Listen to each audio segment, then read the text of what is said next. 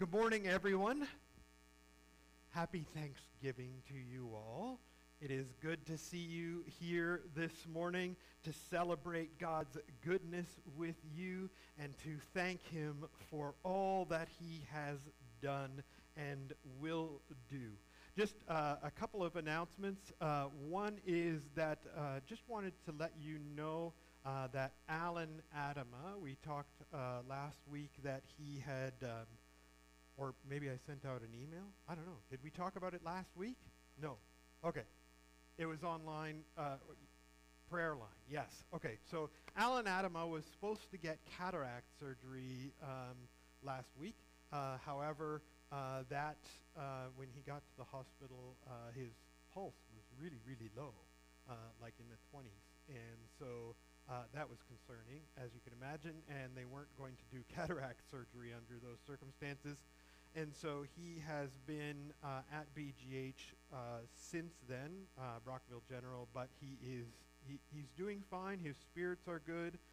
They are keeping an eye on him, and they are waiting for an opportunity, we believe, to bring him into Kingston for hopefully a pacemaker.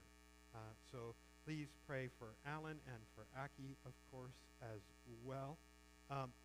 We also want to highlight a couple of things. One is that it was Dorothy's 70th birthday just yesterday, right? Yeah, yesterday. And also Herman and Willie celebrated their 50th anniversary yesterday.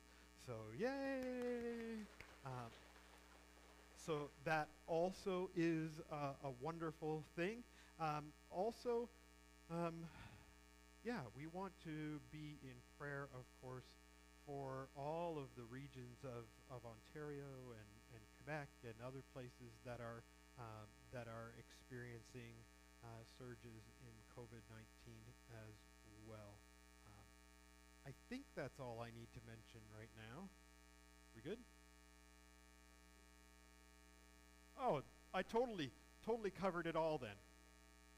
Oh, yeah. Well, yeah. Okay, so, Lord willing, we will have Ryan and Alicia will be getting married this coming weekend, and that is super exciting. Yeah, praise God. Yeah, that's wonderful. And also, Lord willing, the weekend after that, Darcy and April will be getting married, so yay!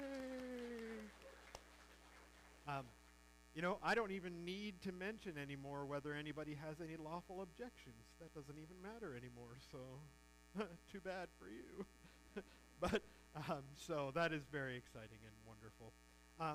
Now, the invitation this morning comes from Psalm 33, verse 5. The Lord loves righteousness and justice, and the earth is full of his unfailing love. Please stand and receive God's greeting.